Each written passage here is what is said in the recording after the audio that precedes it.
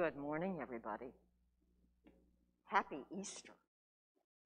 You know, it's hard for grown-ups, and I'm sure it's even harder for kids, to kind of understand what resurrection, what Jesus' resurrection is all about. We read that he was crucified and he died and they buried him in a tomb. And then on Sunday morning, when people went to see him in the tomb was empty. Jesus wasn't there. But when Mary stooped to look in and was crying because she couldn't find him, there he was right behind her. He was alive. It's hard to really understand that. There really is no good explanation. But sometimes God provides examples in nature that help us understand it at least a little bit. And a really good example, I think there are pictures on, a really good example is the caterpillar. We've all seen caterpillars, right? See them in our yard all the time. They like to eat the leaves off my rose bushes. Well, a caterpillar spins a cocoon, and eventually the caterpillar is inside the chrysalis. Can't see the caterpillar anymore. It's as if the caterpillar is just gone. It is no more. And it stays like that for a while. It doesn't move. It just stays inside that chrysalis. But then one day, time is up, and the caterpillar begins to change into a butterfly.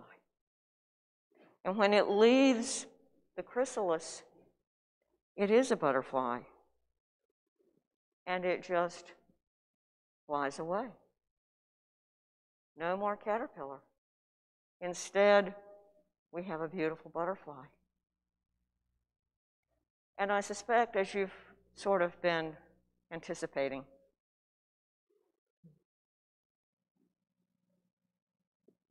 I need a parent for each kid, because these packets can be a little tricky to open, and you mustn't mash them. You want to come up and get one? There's one for everybody. And let mom or dad or whoever is with you help you open it so that it doesn't get mashed. And there are plenty left over. If an older kid would like to come up and join in the fun, I've got several left in here, and they all do need to be opened at some point today.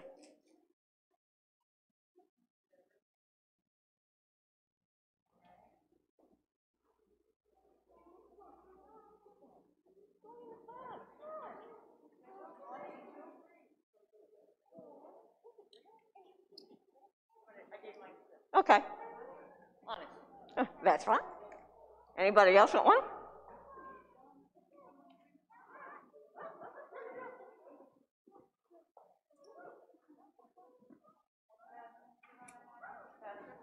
Yeah, the plan isn't that they crawl on the floor first.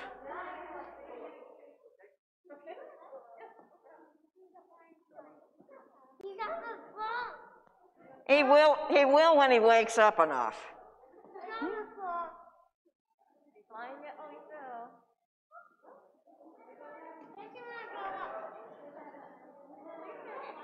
Mine seems flutter. What's yours? Yeah, they'll exercise their wings a little bit, and eventually, whee!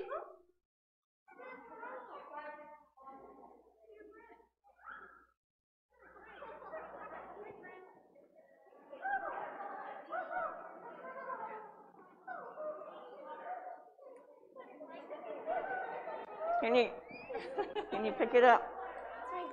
Come here, buddy. There we go. Now, if you take him over to the flowers and sort of toss it just a little bit, they'll hop onto the flowers. And then in the middle of my sermon, they'll start flying all around the sanctuary.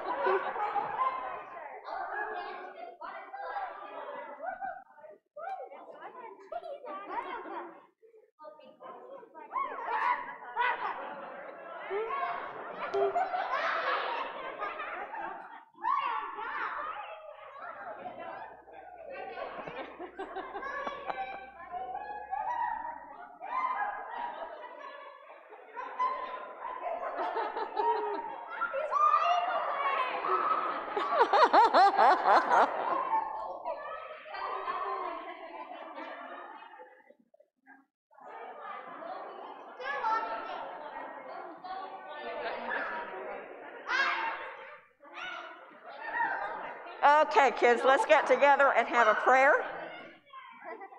Well, that one doesn't want to go.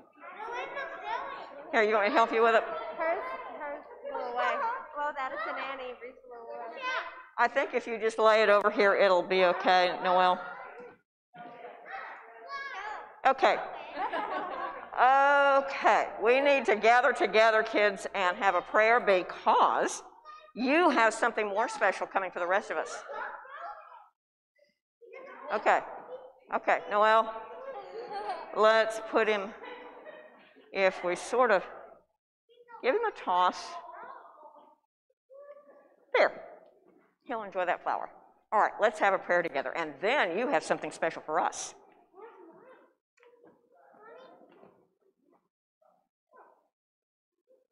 Okay, ready to pray?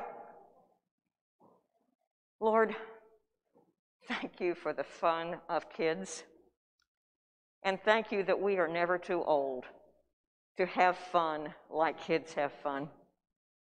Thank you especially for the joy of resurrection, the joy that comes from your resurrection, and the opportunity that you give us through examples in nature to enter into that joy and excitement. Help us never to forget it. Help us always to remember that when times are really dark, we can reach down and remember the joy of your resurrection. In Jesus' name we pray, amen.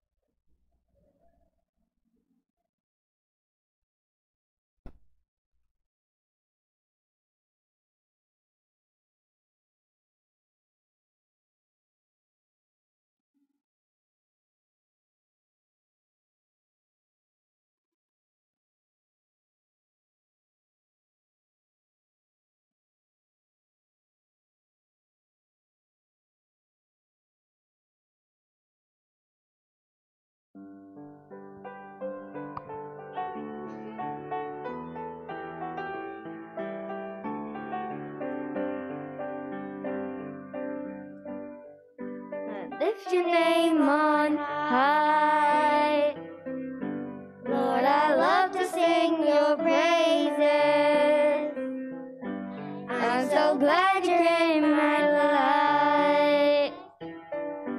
I'm so glad you came to save us. You came from heaven to earth to show the way. From the earth to the cross, my debt to pay. From the cross to the grave, from the grave to the sky. Lord, I lift your name on high. I lift your name on high.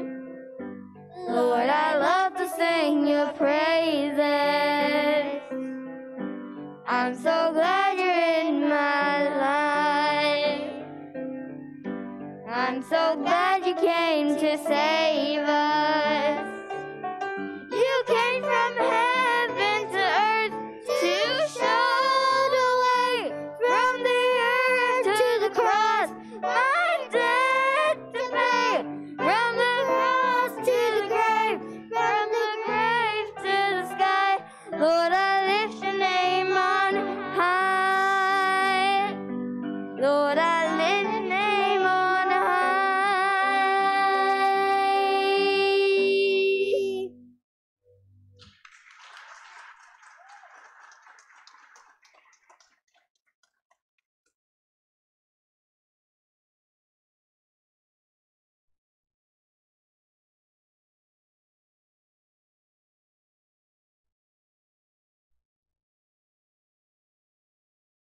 Thank you, Upcount Chorus.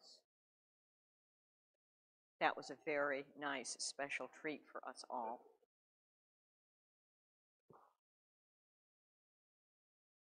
It takes kids to remind us that at heart we're all kids, and to show us how we ought to enjoy life as kids enjoy life.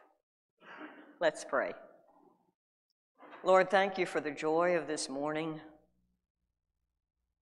Help us to carry it with us always.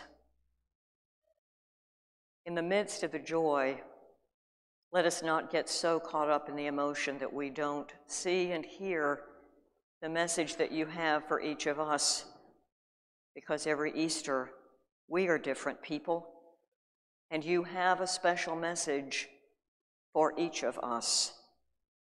Open our eyes and open our ears to you. In Jesus' name we pray. Amen.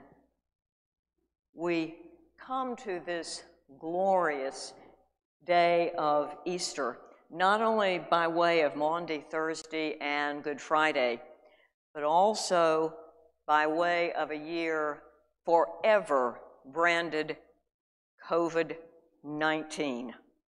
We can say in all honesty that we are very much acquainted with suffering and sorrow and death and grief.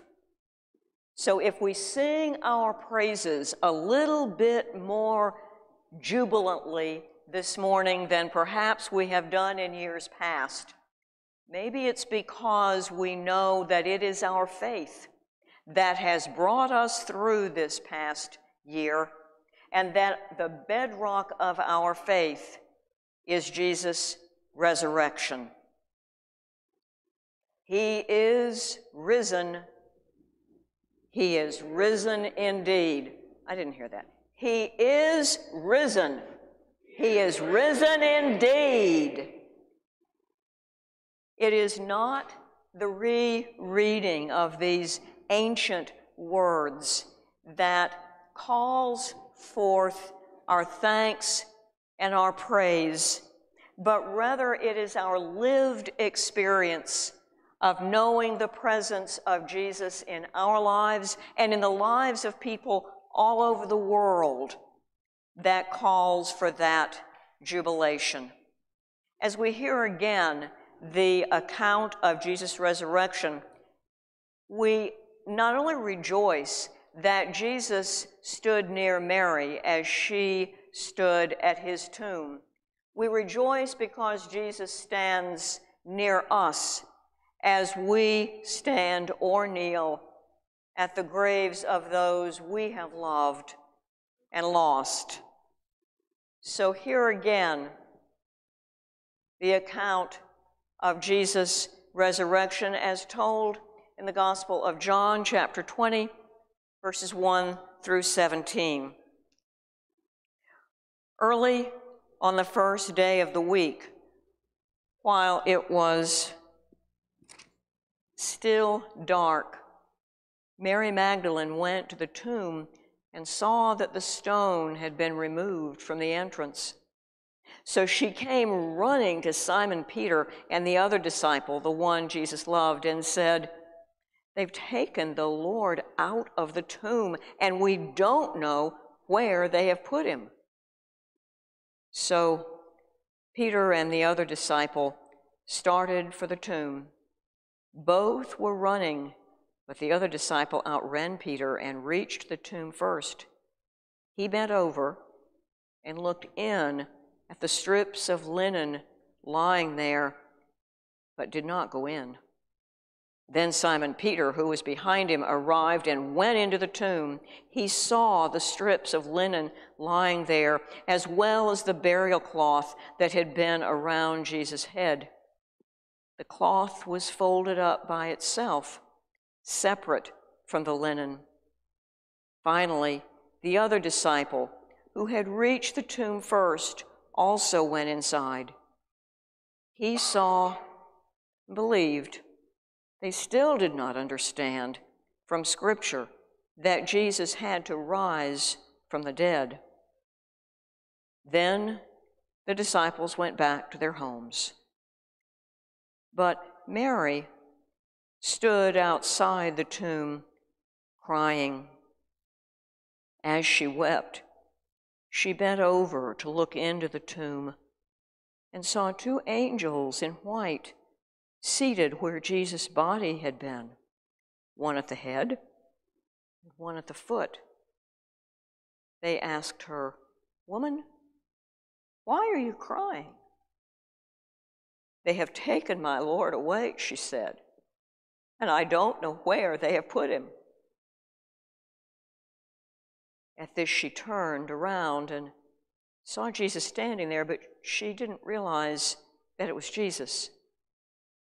"Woman," he said, "why are you crying? Who is it you're looking for?" Thinking he was the gardener, she said, "Sir, if you have carried him away, tell me where you have put him, and I will get him." Jesus said to her, "Mary." She turned toward him and cried out in Aramaic, "Rabboni." Jesus said, "Do not hold me, for I have not yet returned to the Father. Go instead to my brothers and tell them, I am returning to my Father and your Father, to my God and your God." This is the word of the Lord.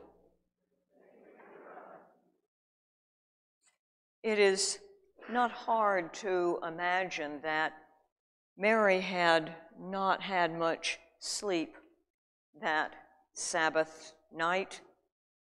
Waiting until the Jewish Sabbath was over at midnight on Sunday morning, she possibly headed for the tomb 1 minute past midnight, believing that the closest to Jesus that she could come would be at his tomb.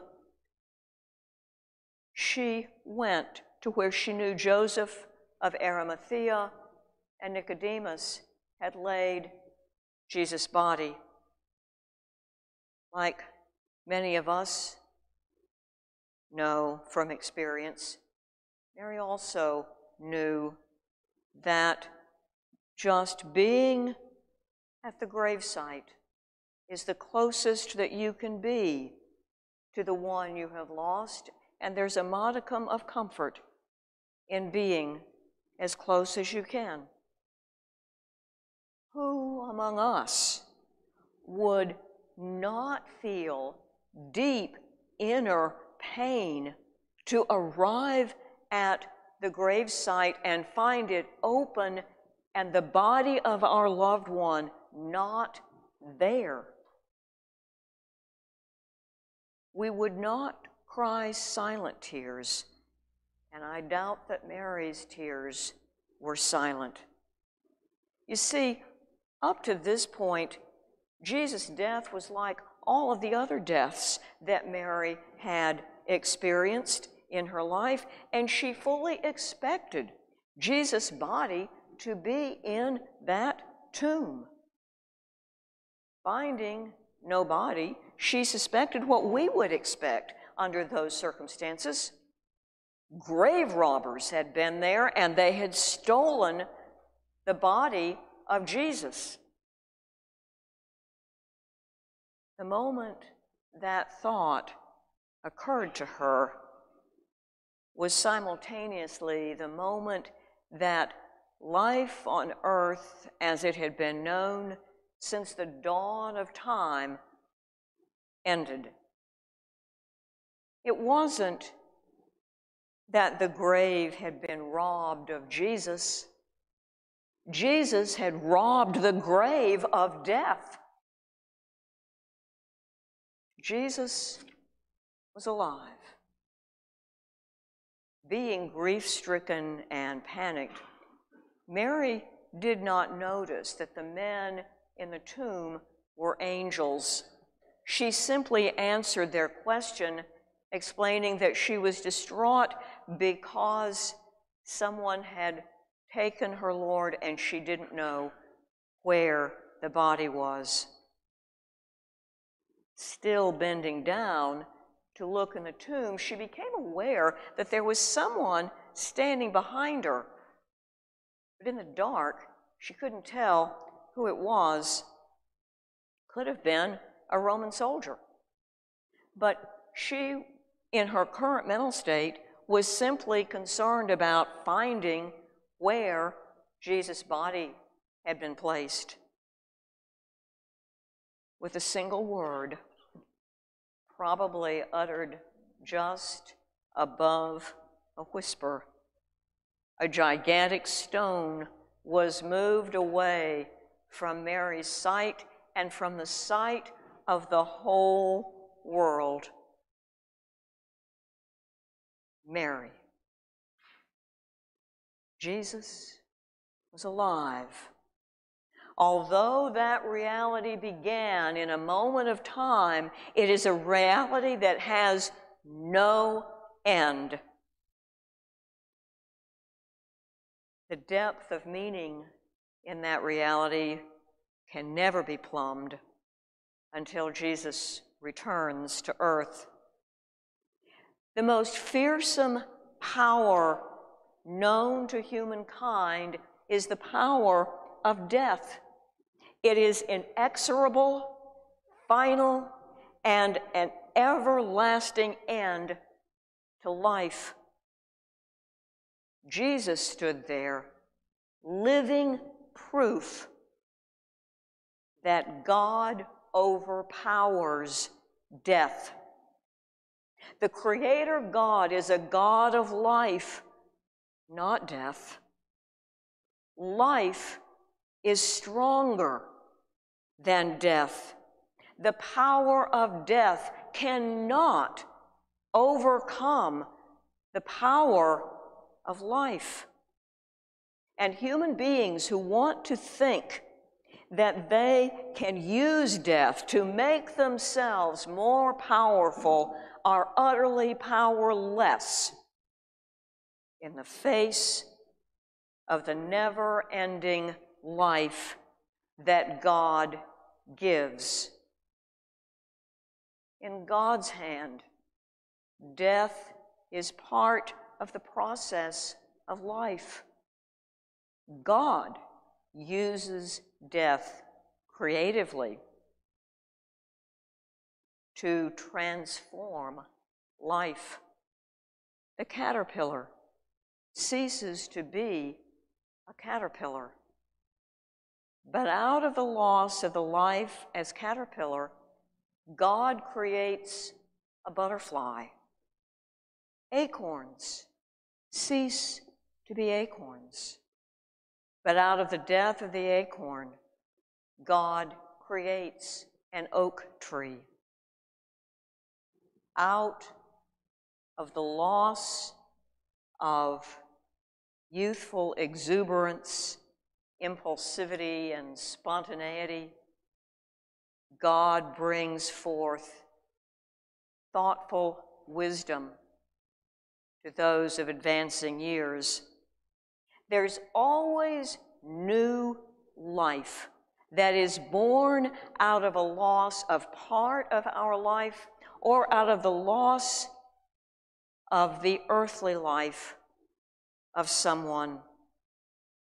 Out of grief is born an awareness of a new way of living, a newness of life.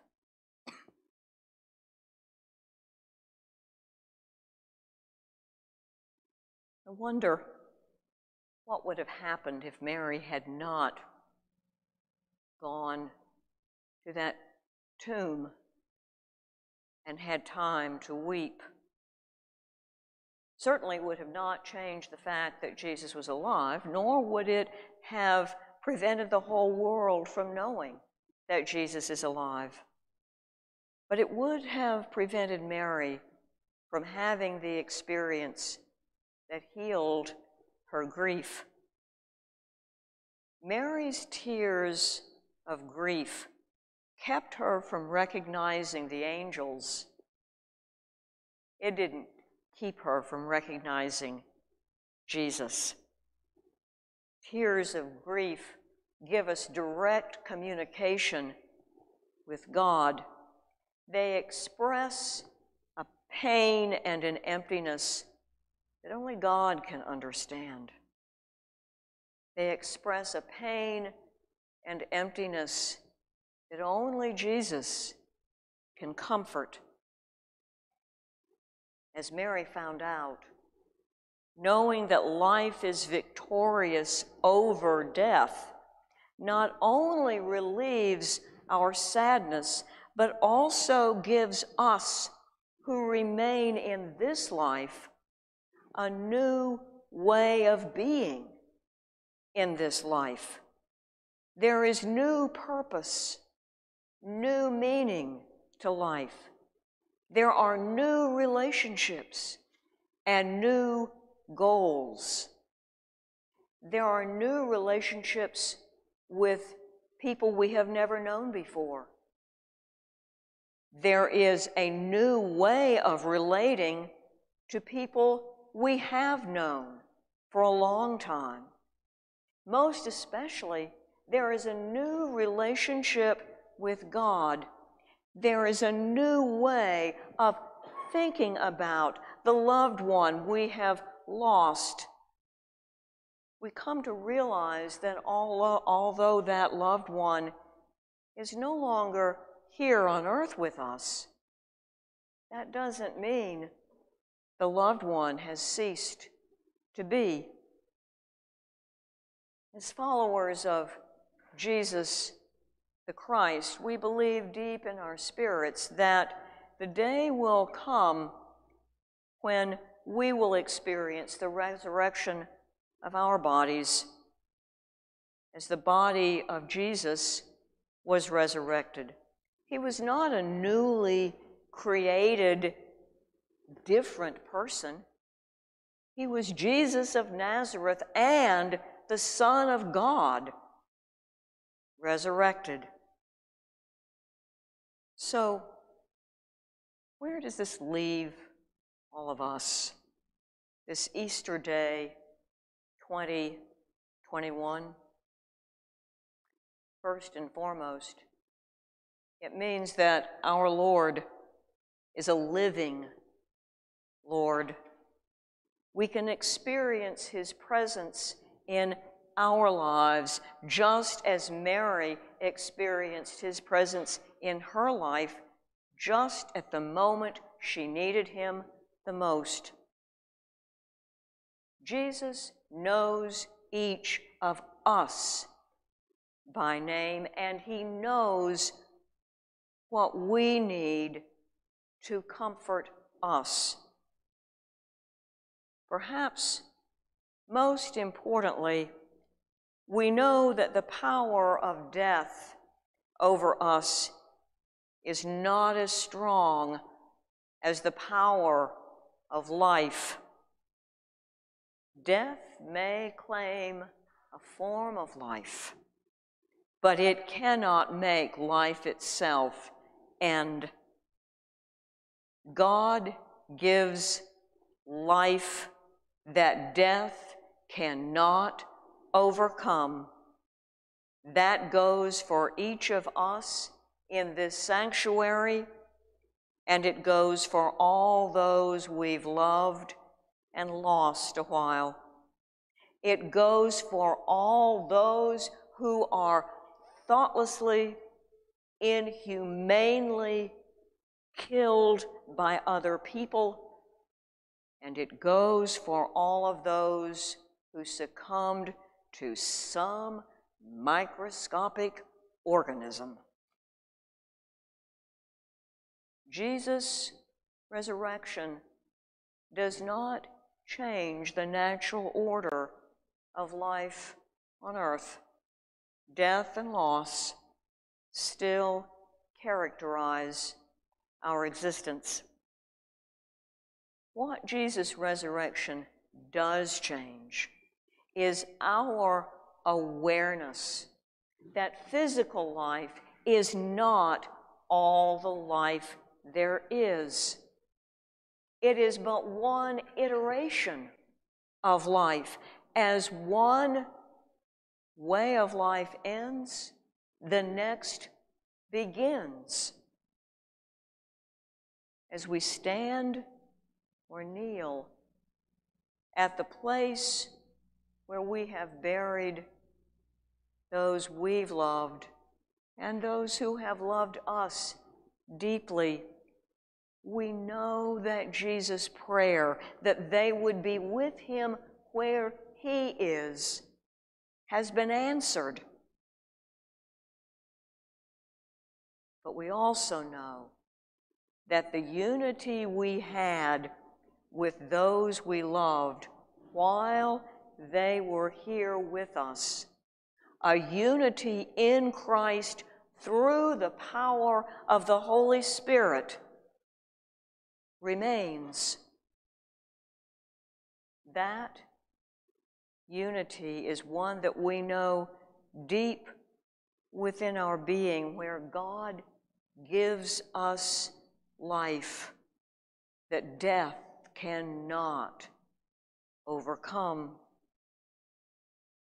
We don't understand that life and that unity, and try as we might, we never will.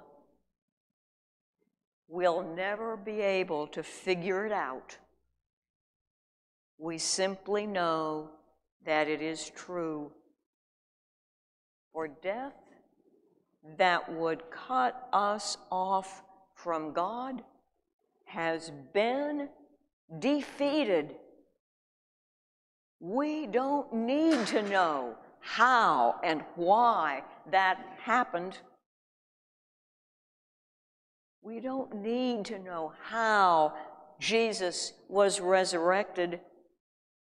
We simply need to love and praise God for making us aware deep in ourselves that Jesus is alive. We go forth into the rest of our lives to live in that reality and to listen in our dark moments for Jesus to call our name, and to hear in the calling of our name the love that Jesus has for all of us. For Jesus is risen. He is risen indeed. To God be the glory. Amen.